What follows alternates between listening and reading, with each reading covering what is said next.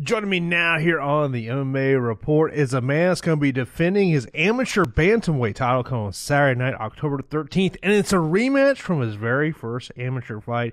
It is Mitch Raposo. He's 5-0 in his career. Mitch, man, I appreciate the time. I had a chance to go back and watch that fight. I found a clip on YouTube, and one of the things that kind of stuck out to me was actually when you were waiting to see who's going to be announced as the winner, and the announcer was kind of taking his time, and you were kind of like, oh. So kind of take me, was that maybe the most nervous you've ever been, waiting to hear if you won the fight? Yeah, definitely, because the fight wasn't even close, you know what I mean? So, like, but I was in his, just like this fight would be kind of in his hometown. So I kind of was like confused because he was taking a while. So I was like, I was kind of having just a little bit of fun with it too. I knew I won. I think if he would have read the other way, man, I think that would have been one of the worst decisions. You know what I mean? But like, I knew I won. It's just I think I was having just a little bit of fun with it. So how did obviously that was a little over a year ago, June of last year. How did you get your start in mixed martial arts? Was it something as a child you were involved in martial arts, and just ultimately there came a point where you realized that you wanted to be a fighter? Around when I was 12 years old, my neighbor started training, and I was always like an aggressive kid, athletic kid. So I decided, he said the kids program was actually really accomplished in grappling and stuff like that. So I gave it a try, and on the first day, I just was doing stuff like I learned in movies. I just felt like everyone was just telling me I was a natural. So I was just like, I just never left. And sooner or later, the people started telling me I could really be like a champion one day in this, and that's when just everything changed for me. Mentioning about the fact of the first time that you took on David was June of last year, your first amateur fight. When you go back and you look at that fight, do you kind of look at yourself and go, man, what was I doing back then? Yeah, it's definitely like weird because obviously I've been training since I was 12, so I couldn't fight until I turned 18.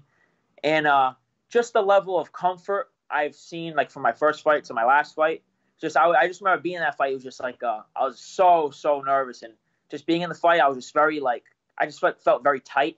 That's not really my style. I like to let loose and move a lot and stuff like that. So I just definitely just it's my first fight. It's just the way it is for everybody. And something I don't really like watching my fights. So when I do watch it, sometimes it's like, oh wow, but it's good to see how far I've come. Do you still get nervous before fights? Yeah, I would say so. Even though without all the kickboxing fights I've done, my wrestling matches and jiu-jitsu tournaments I've done my whole life and stuff, I would say I still get nervous, but before when I was younger, it was just unbearable. The nerves were just so bad. But now especially wrestling, it just taught me to love it. I know how to compete. And when you put me in there, you put me under the lights, I'm very home there.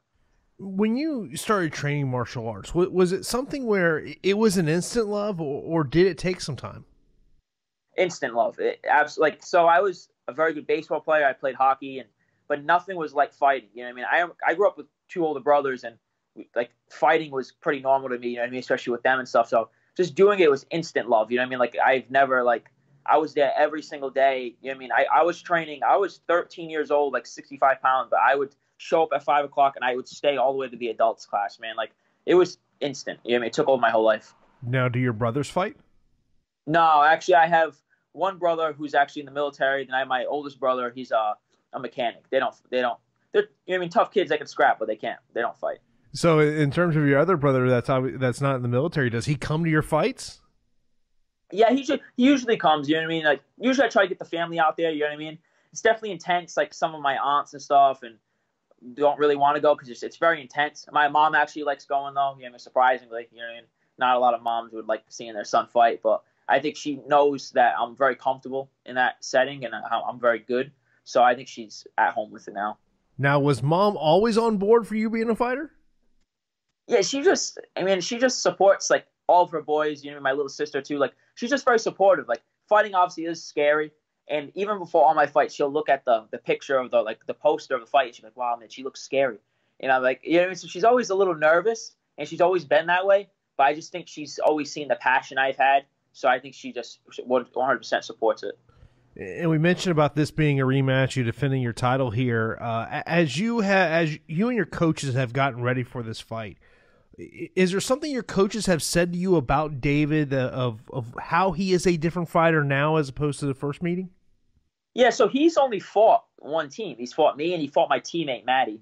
And he kind of looks the same. I feel like I fought a more dangerous version of him because it was his first fight, and he was extremely aggressive. I think he's like 30 years old too, and I was just an 18-year-old kid. A lot of like kids my age probably wouldn't have been able to handle his aggression and his.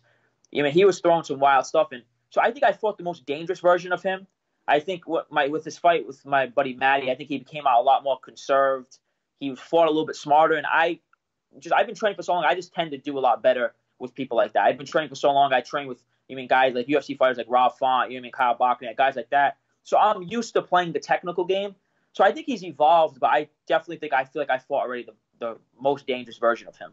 Now, when you train with someone like Rob or Kyle who have made it to the UFC, do you look to see how they handle themselves in and out of the cage, and maybe start to try to find traits that they have that you need to put into your own game to get to that level? Oh, without a doubt. Like I spent a week. My manager now, Tyson, Rob's manager, he invited me in May for a week in Vegas, and I was just a kid, man, like in a candy store. Like I was just at the UFC PI and just seeing how Rob approached training. Obviously at the gym you have a lot of drill partners and stuff like that, but just I kind of noticed when you drill with a UFC fighter, it's a different level of focus. I think focus is the biggest thing. I just think that he's always asking questions. When he's in the gym, it's 100% focused on getting better. There's no nonsense. You know what I mean? There's a joke here and there, but there's no nonsense. He's focused 100% on getting better. And it's just the little details. I think that's what makes a difference between high-level guys and got a difference between guys making it to the UFC and not making it to the UFC. Now, could this fight on October 13th be your last amateur fight? If I keep performing the way I am, this will be my last amateur fight. I think there's no reason for me not to go pro. I think I think I'm tailor-made for the pro level. I think a big problem for me as an amateur, I was just when I first started fighting, I was thinking a little too much, and now I think I'm more comfortable now. I'm just calm, and I go out there and I perform and I use my skills. I think I'm just built for the pro level. I've been training with pro fighters pretty much my whole life, and I think adding elbows in there on the ground and knees to the face, 5-minute rounds. I honestly think I'm built for the pro level. That's one of the things about the amateurs that's to me is kind of fascinating because you can't throw elbows. Yeah, so is it tough on fight night to? I mean, obviously you're working on it inside the training room for when you do turn pro. I mean, is it just that mindset of realizing, okay, guys, I can't throw this? And has there ever been a point where you were about to throw it in a fight and you're like, I can't do that? No, I definitely think about it. You know what I mean? Because I just think, especially on the ground, especially at 125, we're not the most powerful guys. So I just think that when you take away something like an elbow, where that's really a fight ender, you know what I mean? It's a lot. Lozon tells me all the time, there's a huge difference between getting punched in the face and then getting elbowed in the face. You know what I mean? So I wish we were allowed to do it. It's tough. You think about it, but when I'm in there, I think if I was overly nervous and just chaotic in there, I think maybe I would have thrown an elbow by now. But when I'm in there, I'm pretty calm. It's kind of like a sparring thing for me, man. I've been doing this for so long, so I honestly think about things like that. I'm like, I could throw an elbow. I just don't do it. Obviously, I can't. So definitely, I can't wait till I can. There is always the amateur scene's a funky scene because there's a lot of things that could happen. Has anything crazy happened to you, like your opponent doesn't show up for the weigh-ins, or he weighs in, he doesn't show up? Anything like that happen for you? Honestly, no, nothing like that's happened. But I've heard crazy stories, especially growing up in the fight world and having all these older guys. I feel like I've fought at the perfect time where none of that nonsense really happens anymore. I feel like that was really back in the day. You know what I mean? Not even back in the day, maybe a couple of years ago, 2-3 years ago. You know what I mean? When I was 16, 17, I used to hear a lot about that, people not showing up. And I think it's kind of especially local MMA and amateur MMA has kind of gotten to a point where it isn't as chaotic anymore and caveman-ish. You know what I mean? I feel like it's pretty organized and professional, especially an organization like Cage Titans and Ammo. It's pretty well run. When you do make that leap to the next level, is it 125 or 135? 125, without a doubt. You know what I mean? I'm not a big guy. Well, at 125, I do. I walk around 145, which is it's not an easy cut, but it's not really a hard cut. You know what I mean? So I think 125, my size and my speed and stuff, I think I'm built for 125. And I think the UFC, you really see the 125 division is pretty you know what I mean? There's talented guys, it's just not a lot of guys. So I feel like the money to be made, man, I think I can get in there early.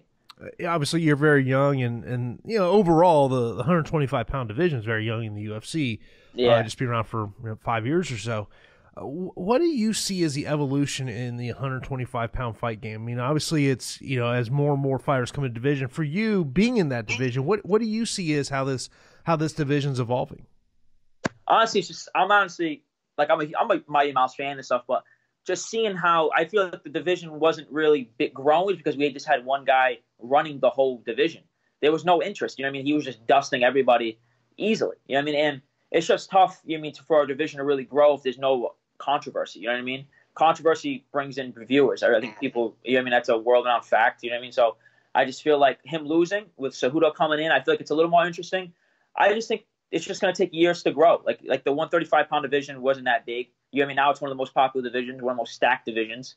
So you see the women's 115-pound division is stacked. You know what I mean? So I just think we need some time, and I think Mighty Mouse losing, I think is going to help. Obviously, we all know the key for you to accomplish in this upcoming fight is get the win.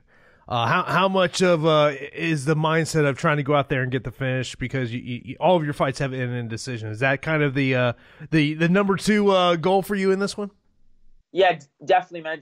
Like as far as a lot of guys, you mean as an amateur, they learn certain things, and as an amateur, for me, I didn't really learn because I haven't lost, and I haven't really learned from any of that. But I did learn when I first started fighting. I was just very timid. I was overthinking.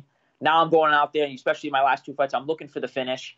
And I'm not really putting too much pressure on. I think as long as, guys like Lozon tell me all the time, as long as you're looking for the finish, that's all that matters. You know what I mean? I think that I do a good job, especially my last two fights, of really hunting for the finish. You know what I mean? So I think I'm just good. As long as I look for the finish and I'm hunting for the finish, it should take care of itself. But like I said, you know what I mean? Especially at the pro level, add in elbows, especially with my ground game and my ground and pound, I think the finishes will come a lot more often at the pro level than for me as an amateur. I just feel like I'm built for the pro level. Final thing, man, I really do appreciate the time. Is there anything about you, whether it's a fighter as a person, that might shock your fans? Yeah. So you know what I mean? It's one biggest thing for me, man. Is like I watch a ton of like TV shows. You know what I mean? Like not even like TV shows that like my friends watch or anything like that. Just like kind of just the corniest TV shows, man. Like shows like superhero shows and like vampire shows, stuff like that you don't really expect like a fighter to watch. You know what I mean? That's some of the stuff that like my friends will ask me, like, oh, like they'll tell me something. I'm like, nah, I was watching this, and they'll be like, what? Like, you know what I mean? It literally makes no sense. You know what I mean? But it's good shows, so it's nothing I can say. Awesome, man. Where can everybody follow you at on social media? Instagram is @MRaposo_. No, Mitch Raposo _. Twitter's @MRaposo_, and Facebook just Mitch Raposo.